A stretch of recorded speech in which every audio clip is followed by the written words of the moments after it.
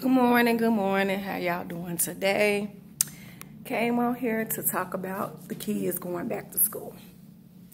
Mine, personally, I don't think should go back to school because the virus is out here.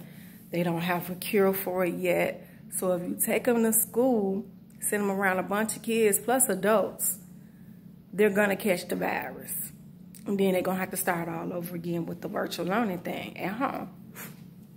So why does it don't make sense just to do the virtual learning from home, and then when they get the vaccine, send the kids back to school?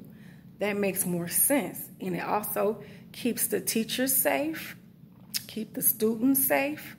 It keeps everybody safe from this COVID. This stuff is real. I'm out here, and every other day is somebody with the COVID. And every other day, they have to be tested. Tested. You know what I'm saying? They do a lot of testing. What I mean is not every other day they test, but every other day is someone with either the virus or they got it all. They in their lungs, they're getting sick.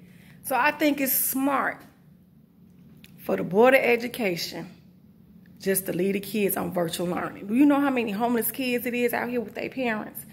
And they have to go through all of this, then got to worry about whether or not they're going to get sicker at the school. And some of them are working everyday people that's homeless. Food for thought. Have a blessed day.